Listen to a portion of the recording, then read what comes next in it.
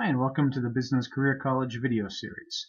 In this particular video, we're going to look at the concept of probate. Now, with all the videos, this is never intended as tax or legal advice. Here I'm going to pay special attention to this. So, this is not intended as legal or accounting advice. If you are actually filling the role of executor or drafting a will or something like that, it is absolutely imperative that you're dealing with an attorney. This video is only intended as general information so that we have a sort of surface level understanding of the concepts at hand.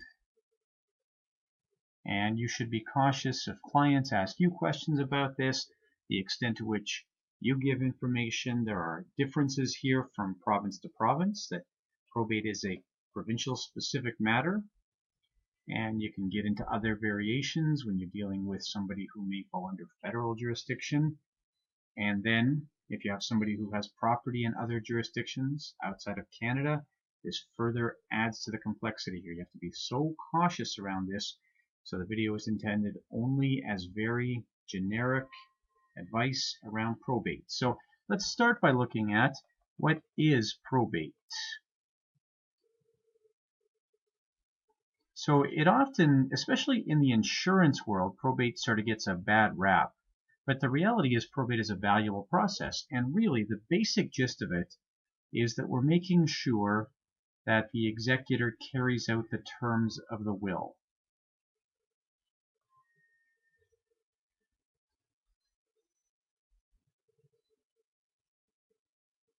So the idea here is just to say, okay, what does the will say?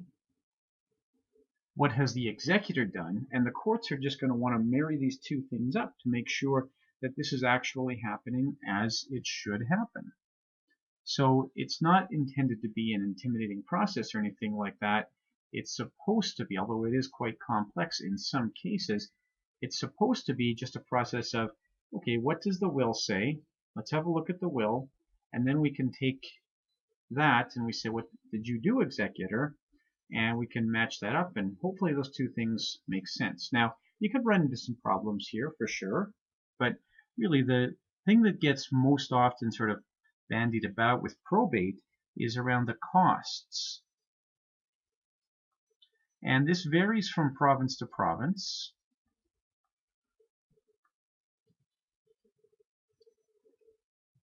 So the costs here, in some provinces, Alberta for example, there's just a flat fee, a flat probate cost, and that's a maximum of $400. There was some consideration in the failed 2015 conservative budget to increase that, but it actually stayed at $400.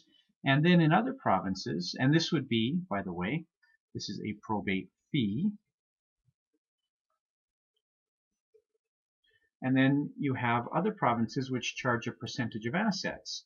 So you'll find, for example, in Saskatchewan or Manitoba, that this is 0.7%. Now, up to 0.7%, and it's a tiered amount. So at the largest estates, a 0.7% fee is assessed on the value of those total assets. And in Ontario, Ontario gets a bad rap here. Ontario probate is 1.5%, and it varies from province to province. So BC at 1.4% and so forth.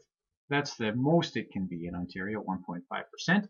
You'll find not all estates end up at that large amount. So you'll want to know what probate is for your particular province, and that's easy enough information to obtain. So then we look at not just the costs here, but we can look at what's actually entailed in probate. And what we're really going to do here is we look at, okay, who is the executor? And the executor is going to get some sort of indication that they are the executor. We're going to have letters of administration or letters of probate, some variation on that, and it depends sometimes if there's a valid will or not, exactly how we get to this process, but at some point along the way, the executor is going to get that documentation. And basically that just gives them the ability to act as the trustee with respect to the estate assets. So this is a fairly in-depth process, but there are some fundamental things that the executor is always going to do. They're going to get an accounting of the assets and liabilities.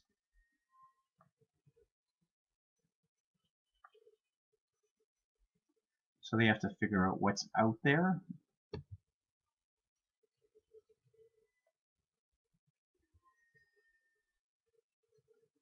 So basically, this can work a bunch of different ways.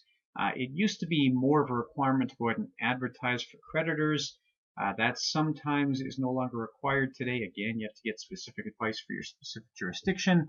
So a bunch of different stuff you might be looking at here. But the executor does have responsibility to make sure that creditors are identified.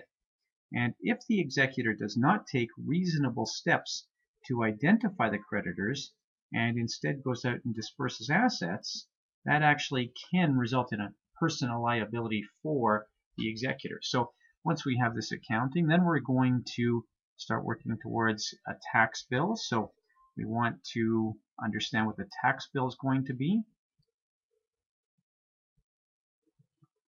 And this again is a somewhat involved process, and if it's done poorly, the executor ends up with the personal liability for this. It's a joint and several liability between the executor and the estate if the tax bill isn't handled properly. And one of the problems here is it takes a very long time to get this done properly. So normally what happens is fairly soon after death, the executor is going to file the appropriate tax returns. And then CRA typically takes a year and a half, sometimes more, to process those returns. And at the end of that process, the executor gets their clearance certificate. And that clearance certificate tells them that all the taxes have been paid. So one of the issues that can arise is just how long it takes to get that clearance certificate. Normally what's going to happen here is the executor is going to do whatever distributions they can in advance of that, and typically hold something back to make sure that the taxes were properly estimated and that they didn't pay out money they shouldn't have paid out, because that, again, that's the executor's liability if we didn't do that properly. Now, some issues that arise here. So when we go through the process of probate, one of the, again, criticisms here is that there is a lack of confidentiality because we're dealing with the court system. Once you're dead, your will becomes a public document. It's not while you're alive, I guess, unless you tell everybody what's in it, but on your death, your will becomes a public document. So anybody who wants to can go to the court clerk and have a look at your will and see what you left and to whom you left it. There are ways to deal with that. That's why sometimes we use tools like insurance or trusts so that we can still have that confidentiality. We have other issues that come up here. Residency, and this is a big concern, and I mentioned this at the start of my disclaimer as well, that depending on where you have property, you may actually have to go through probate in multiple jurisdictions. This can be very complicated and very costly. So if you do have property, if you have clients who have property in multiple jurisdictions, they have to typically deal with a lawyer who has experience dealing with those cross-border issues and can properly draft a will that's going to be respected in those multiple jurisdictions. Or failing that, sometimes this is where we even require multiple wills or different versions of the will. So there's a whole bunch that can come up here. And then, while we're on the subject of the lawyer, another knock that sometimes people make about the process of probate is that sometimes you end up paying additional legal fees. And it is something that the executor should understand at the start here, that sometimes a lawyer will charge legal fees based on a percentage of assets. You just want to understand these and make sure that you're paying for something that you actually understand. And this should be done when the will is written. This should be done when dealing with a lawyer along the way.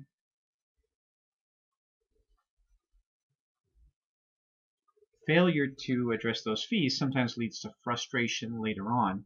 It's like anything, when you have this sort of uncertainty of costs, it's important to get at least something of an understanding. The lawyer might be hesitant to give a final sort of accounting before everything is done, which is understandable, but it is important that you understand what you're getting into here. So I hope this helps to understand the process of probate. It's a fairly complex process in practice, and this level of complexity means that it is important to have good advice around this. This is just a very general overview of the process of probate.